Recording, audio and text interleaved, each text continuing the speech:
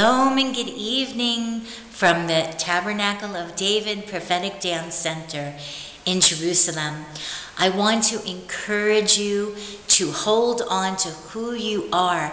You know, in Psalm 139, it says, I am fearfully and wonderfully made, and that God had me in his mind. He created me and designed me one of a kind before I was ever in my mother's womb.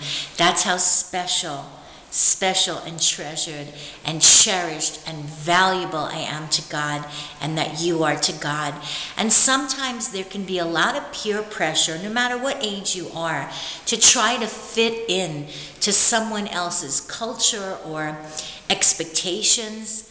But God is saying, no, child of God, hold on to who you are, the one of a kind, hand-fashioned, unique, by the Master himself. You were created truly one of a kind. Sending you love from the city of the great King, praying for you today, friend. Life is full of trials and challenges, but let us hold on tightly to the Lord and hold things loosely of this earth in our hands, because all things are passing away, but God and his word will remain forever. Run with God today and be encouraged in Yeshua's mighty name. Amen.